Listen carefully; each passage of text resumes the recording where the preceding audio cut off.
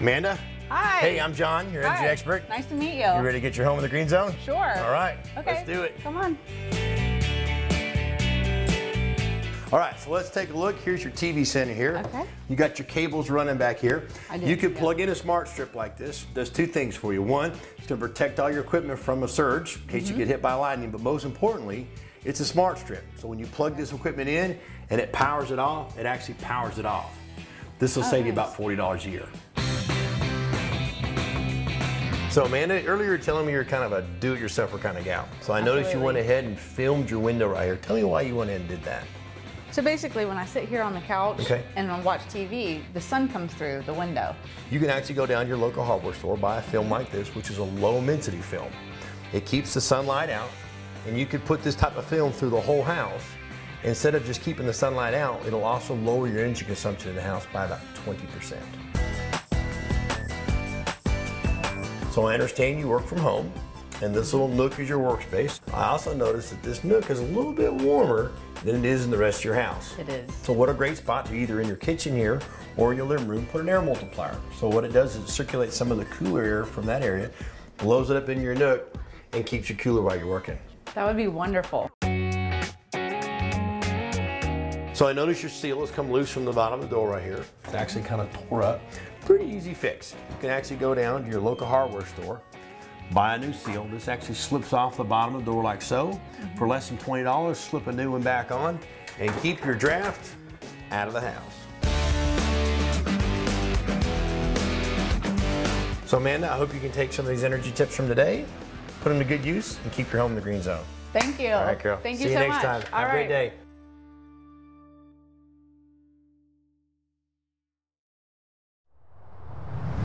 Hey Randy, I'm John, your energy expert. You ready to get your home in the green zone? Sure, come in. Okay, let's do it. So we're in your kitchen now, and I can tell some of the heat, radiant heat coming off the back of the house. This room's a little bit warmer than the rest of your house. Yeah, this room is definitely the hardest to cool. Great idea for you. I'd get an air multiplier, put it here towards the hallway, draw some of that cool air from your living room, bring it in your kitchen, keep your kitchen a lot cooler. Let's talk about your fridge for a sec. I notice you're like most people, you keep your refrigerator at the recommended setting, 38. It says freezer at 0. So I would crank this on up to the max setting, and your max is gonna be 6 degrees. That's gonna save you around 50 bucks. It's 50 bucks. 50 bucks is 50 bucks. That's right. All right, let's head on upstairs. Sounds See what good. else we can do. We're in the top floor right now, and we got 3 levels. You got your hot water heater on the first level, we're in your top level. My question is, how long does it take for you to get hot water up here? About a minute and a half, maybe 2 minutes. Wow, almost 2 minutes. A lot of water. This is what you need. This is a recirculating pump. Call any plumber in town, they'll put a recirculating pump on here. It keeps hot water in your line, so you have instant hot water. This is gonna save you about 15,000 gallons a year. So we're down here at your front door, and I'm looking at your front door, and I can see you got a pretty good gap running up along the side, pretty good gap running along here. Man, this is an easy fix. Local hardware store, about 30 bucks, about 15 minutes of your time. Seal that up, no more draft. So Randy, I hope you can take some of these energy tips, put them into place, get your home in the green zone, brother. I definitely will. See you next time. Take care. All right, bud.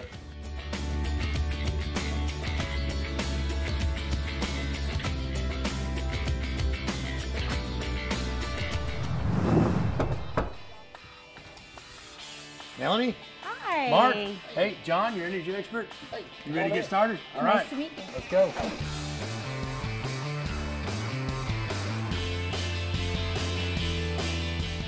Mark, Melanie, what I've done is I've shoved a dollar bill down in between the frame of your window. As you see this dollar bill sliding out, that's your energy going out of your home. So a couple quick fixes for you. One, you can put in new windows in your house, vinyl energy efficient windows, or you can put a seal package around every single window and seal these windows up to keep your energy in the house. Behind all your plate covers, you can remove the plate covers. Got this hole right here. Down your typical hardware store, pick up these gaskets. They pop on like so. And you take these plate covers, pop them right back on so like so. And that seals it up.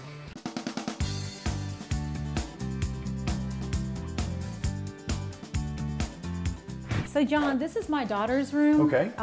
Since we're in the basement, this is the coldest room in the house. Well, I can definitely feel a difference being in this room. It definitely is a little colder.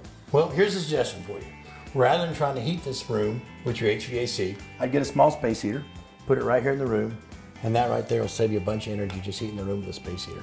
If you look at your hot water heater right here, it says I power $235 a year to power. This little red notch is lined up with this little black notch. You've got it cranked up pretty hot, so you guys are obviously taking some hot showers in the house. So here's a way to cut down and conserve some energy.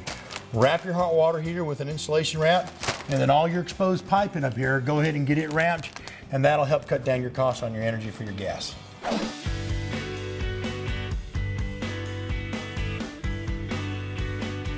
Mark, Melanie, I hope you can take some of these energy tips today, put them into place, and get your home in the green zone. We will. Thank you, John. Thank you, guys. Bye-bye. We'll see you next time. Bye-bye now. Hey, I'm John, your energy expert. Hi, John. I'm Amber. Hey, you ready to get your home in the green zone? I would love to. Okay, let's do it. So we're going to step across the street right here. This right here is a flare camera. So we're going to take a peek at your house and see how much energy your home's losing here. Uh-oh. You see right here at the bottom of your house, we're at 43 degrees. And we'll go all the way to the top in your attic where all your heat's going right now, and we're at 57 degrees. Wow. That shows how much heat your house is pushing up in your attic, and then you're losing it. So we're going to get up in your attic and take a peek and see how we can save you some energy. Perfect. So we're going to talk about 3 different options for your insulation. Option number 1 is we can take your blown-in insulation from an R30 and we can bring it to an R49. Option number 2 is we can put thermal reflective insulation, which is a radiant barrier, runs across your rafter tails. And option number 3 is install a product called icing. It's a foam product, goes up inside here, and that also will go across the rafter tails.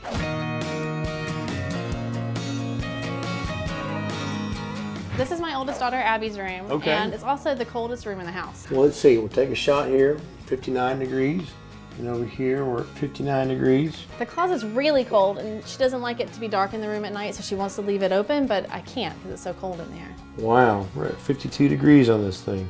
So you got one vent here that's pulling, and then you got your other vent down here that's pushing. And Yes. insulating the attic will definitely lower your energy consumption in the house.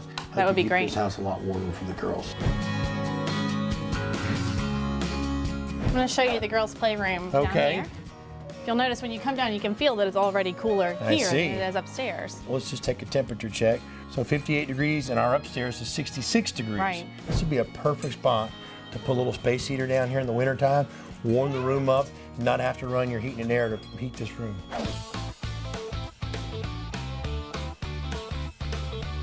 Well, Amber, it's been fun. I hope you can take some of these tips today and put them into good use and keep your home in the green zone. Thank you. All right, girl. See you All next right, time. bye. Bye-bye. Bye. Kathleen, I'm John. Hey, John, pleasure to meet you. You ready to make your home energy efficient? I'm ready. All right, let's go.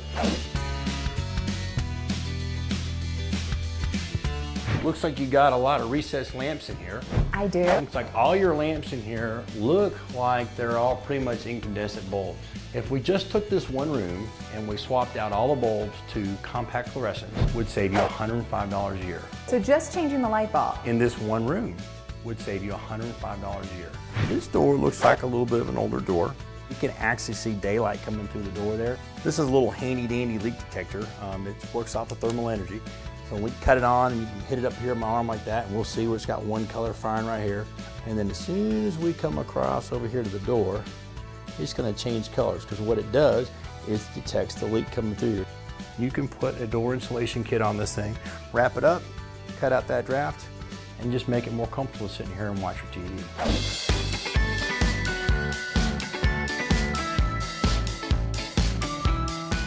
So we already know that your home is 52 years old. Correct. Pretty normal with a 52-year-old home, you have a lot of drafts. Here's a simple little fix. Go down to your local hardware store. You can buy a bag of these little outlet gaskets, about $25. You install the gasket like so. You install the plate cover back on like so, and no more draft. Let's head on up, see what we got. All right. Well, Kathleen, it's about like I suspected. You got a 52-year-old house with 52-year-old insulation. So there's a few things you can do. You can put a new thermostatic insulation up there. You can put some icing, or we can add a bunch of this up there.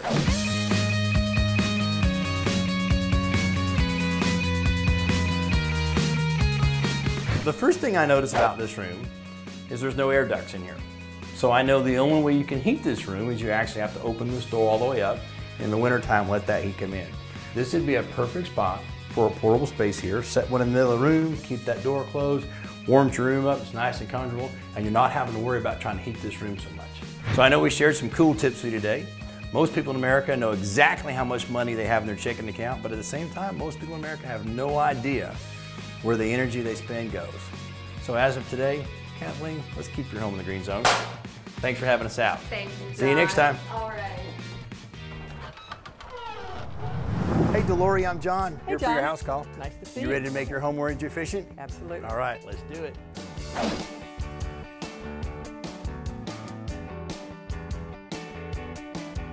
So we have your fridge set at 39 degrees. 39 is about normal. The standard is 40. We'll take a temp in here. It's 39 degrees, so that's good. Looks like you guys are eating good over here. Yes, we are. Take a peek at your freezer. Now your freezer said it's at 1 degree. So one way to save a little bit of energy, if we power this thing up to the max, and most refrigerators won't go below 8, so yours is 6. So the difference between powering it at 1 degree to 6 degrees is probably somewhere between $10 and maybe $60 a year in saving energy. Wintertime, you want this thing open. Let's see if our flue is closed. Flue is open. So, Should it be closed? oh yeah, we want to close the flue right now. In the summertime, you get a draft that's going to push down through it, and you're going to get a draft. In the wintertime, you'll get a draft. The only time you want it open is when that's powered. If you're not running it, your heat's coming right out of it.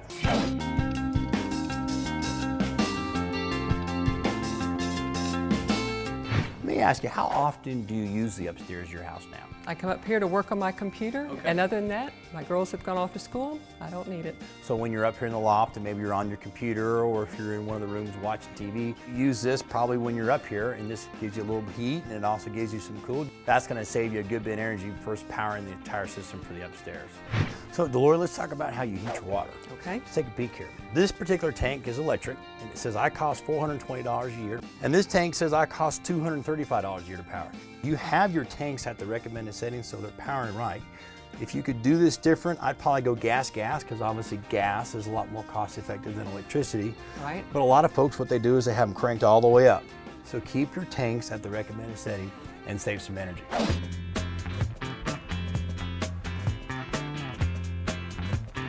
Delory, we've given you some cool tips today to help you save some energy. As you know, the only way to save money is not to spend it, and the only way to save energy is not to use it. I believe we've got your home in the green zone. Great, John. Thanks. See you next time. Bye.